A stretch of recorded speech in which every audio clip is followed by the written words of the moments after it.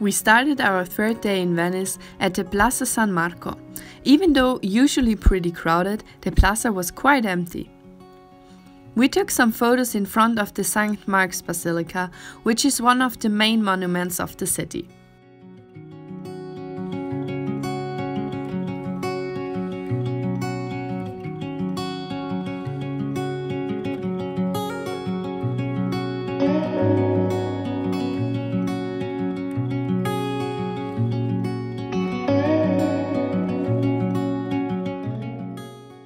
Later we walked near the Grand Canal and just enjoyed the postcard view with all the gondolas.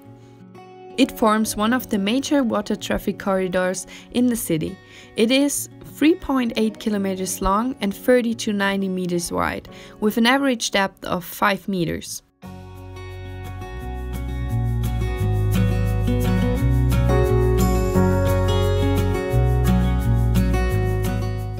Mike joined us on our way to the Palazzo Contarini del Popolo.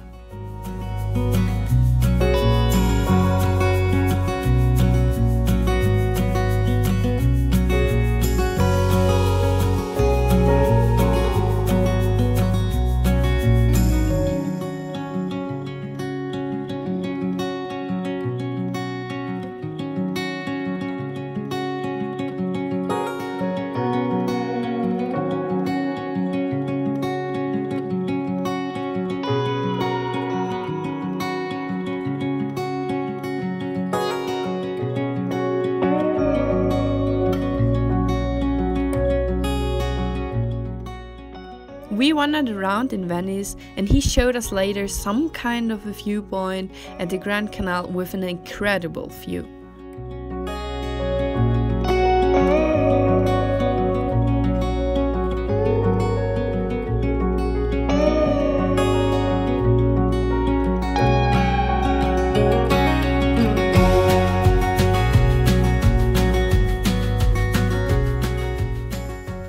The banks of the Grand Canal are lined with more than 170 buildings, most of which date back to the 13th or 18th century.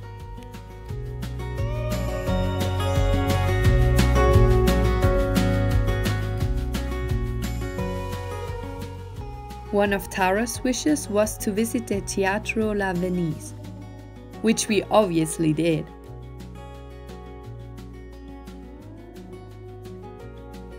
It was incredible and left me honestly speechless.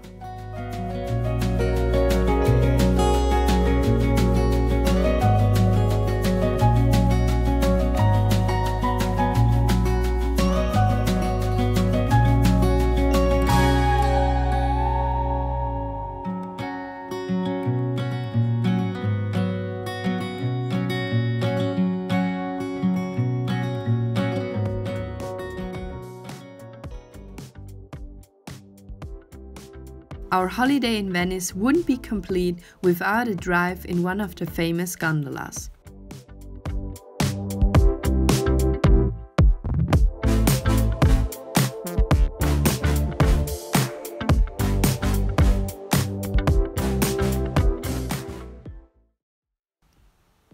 We ended our last day with some cocktails again.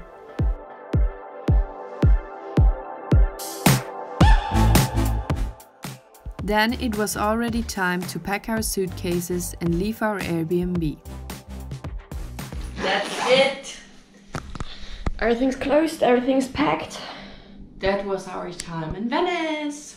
Sadly, it's ending, and definitely too short.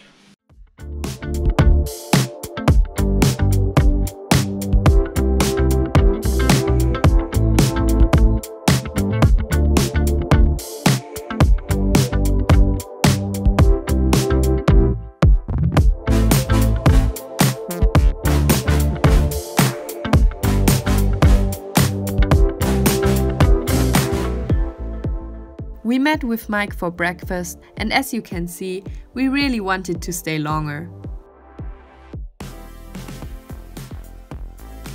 On the way to the train station, we ate ice cream together and enjoyed our last hour in Venice.